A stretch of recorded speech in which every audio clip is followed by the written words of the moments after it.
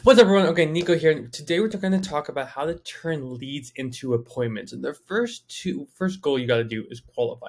When you get a response from someone, you have to qualify that there's actually a need, that they have budget, and that they're actually willing to jump on a call with you, which is honestly the second goal. The first goal is qualify, make sure that they're a good person in your target market and can actually benefit from the solution that you have. Then you want to make sure that you want to book a call with them. In a couple of seconds, I'm going to go into exactly how, but the goal is to book a call. Now, there's only two real responses that you're going to get. You're going to get negative responses and positive responses. Negative responses are anything that's indicates that they're not ready to talk right now, that they say no, no, thank you, not interested.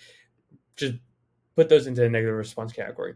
Now, positive responses have different types. I'm going to show you right now what hot, mild, and neutral responses look like and what you can do to navigate those and get those booked on a call if they fit your ICP. So let's jump into this really quickly. So again, let's recap.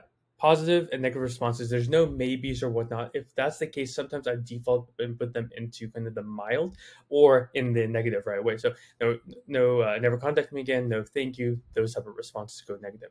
In the positive category, right? Let's just say that we go into the super hot, like they're ready to talk right now. They want to meet. Send them a calendar, and if you need, you can pause this video to see how I would go about following up to make sure that, hey, they book a call. But if they want to meet, they're hot, send them a calendar, get it booked as soon as possible.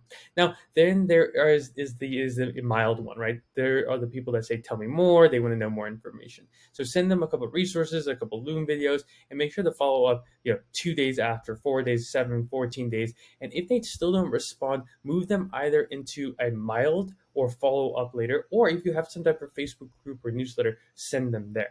Now, if you get a neutral response, this is a great to meet you, a thumbs up if you get those on LinkedIn, anything that doesn't say that they are directly interested, start asking questions about their business. See if you can be of any value. Mention that you can send resources if you know about their specific problems or what they're going through.